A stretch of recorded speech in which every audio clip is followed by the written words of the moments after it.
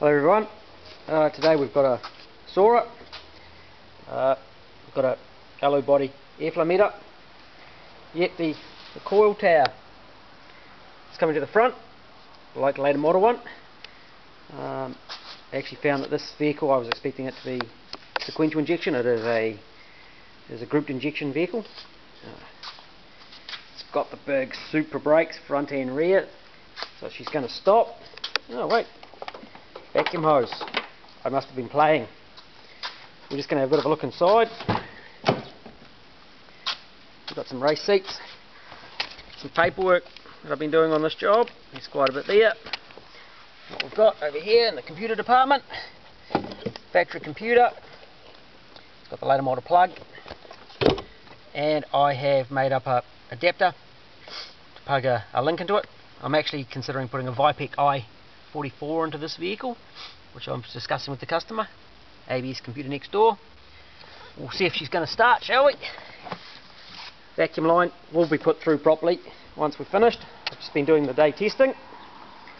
So we'll go around the workshop.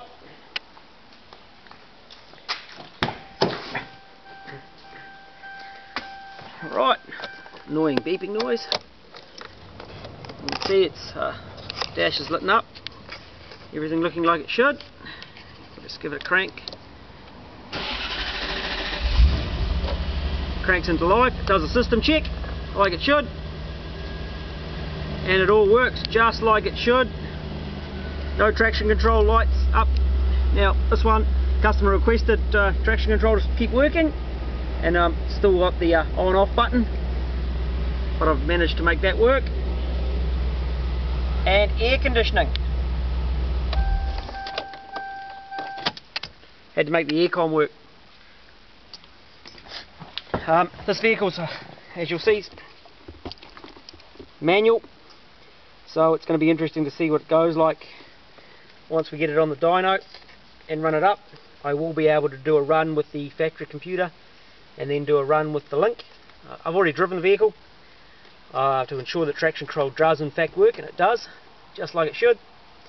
And it's already smoother and better, so in the next week or so we'll be putting this on the dyno and we'll give you some results.